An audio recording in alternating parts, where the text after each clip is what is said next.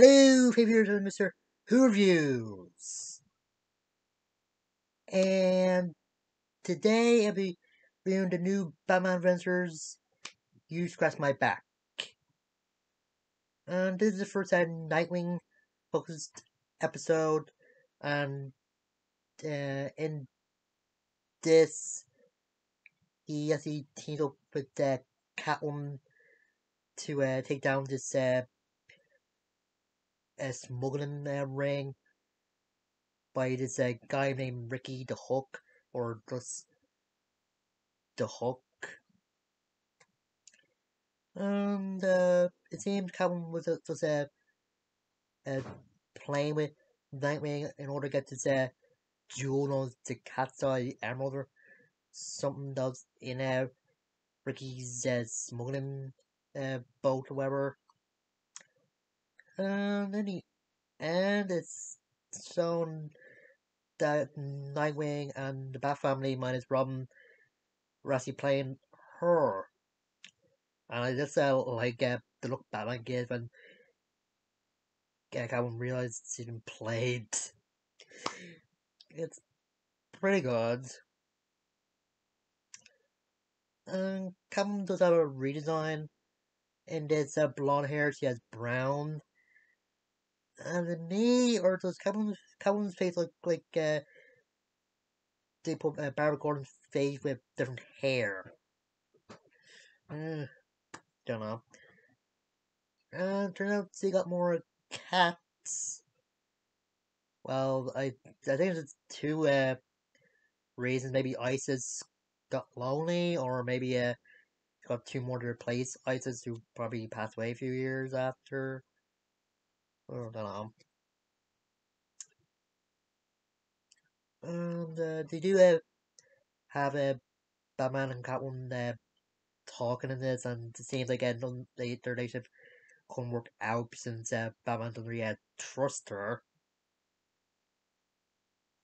And I'd say the fight scene in Ricky's apartment when Catwoman and Nightwing trying to download information off his computer was pretty good.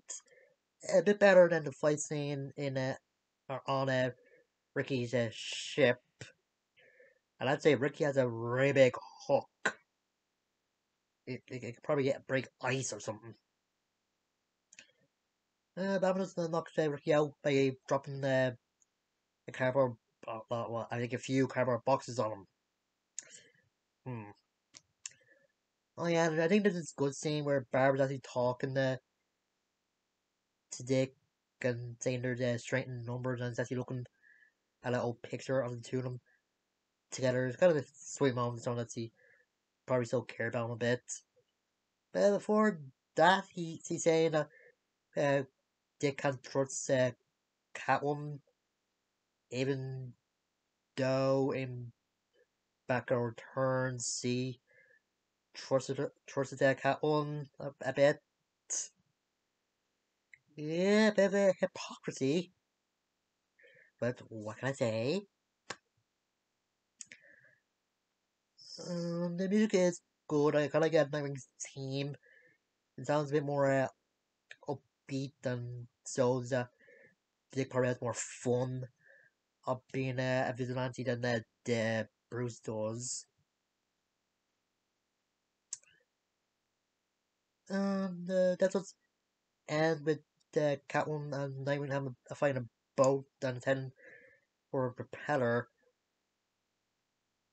Um, the Nightwing actually washes up on sea with Batgirl as he helping him out, and he just makes a bit of a joke by him working together with somebody. Since I think this whole episode was just about Nightwing just accepting the Bat family's help, since they don't well orders or something like that. And yeah, just the flirting that Nightwing and Cam do is their does is a bit weird.